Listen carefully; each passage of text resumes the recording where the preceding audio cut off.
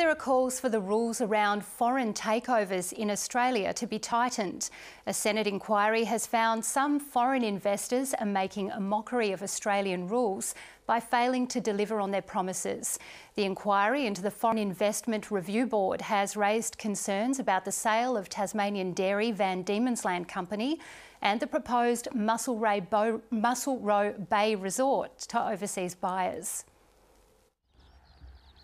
Tasmania's biggest and oldest dairy, the Van Diemen's Land Company, was sold to Chinese-owned Moonlake Investments in 2016.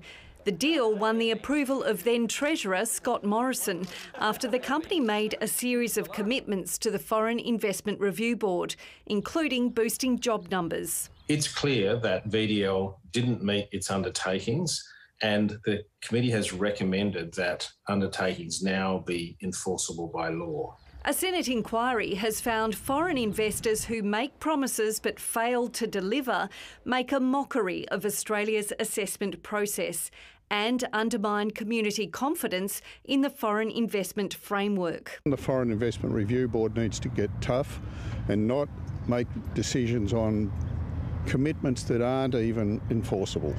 Investor Rob Woolley was behind an unsuccessful bid by Australian company Tasfoods to buy VDL. I knew they wouldn't be able to deliver on the promises they made at the time they purchased it, and I think the Foreign Investment Review Board processes are flawed. In response, Van Dairy Limited has taken out a 2-page advertisement in a Business Lobby Group newspaper listing the commitments to the Foreign Investment Review Board which have been honoured. The inquiry also looked at the case of the proposed Muscle Row Bay Resort in Tasmania's northeast. The AFP alleges 2 Chinese nationals used laundered money to buy the land. That's an example of why we need to strengthen the approvals process. We need to be looking at the character of the principal beneficiary of any foreign acquisition.